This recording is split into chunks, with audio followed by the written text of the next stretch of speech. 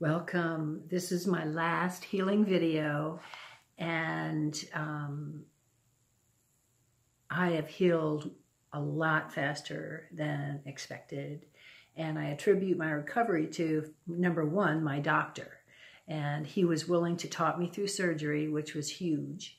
I also attribute my quick healing from my friends, my support team, who prayed every morning at 8 o'clock for 10 minutes for me, and for sure that is a powerful modality.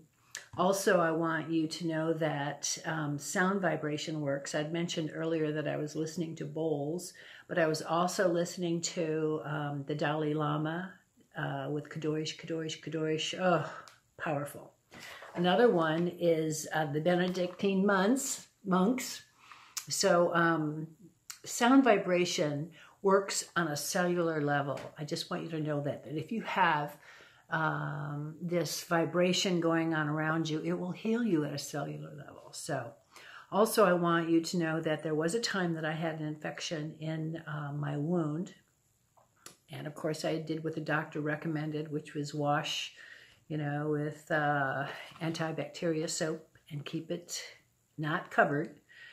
But I also wanted you to know that I used my healing power. I used my own hands to heal myself. And because I'm a healer, this is what I do. And okay, so now I have a short commercial. Here is my latest book where I teach my healing modalities to kids. And it's something that all kids need to know. And it's how to be a superpower in 7 easy lessons. Sorry, I had to get that commercial in.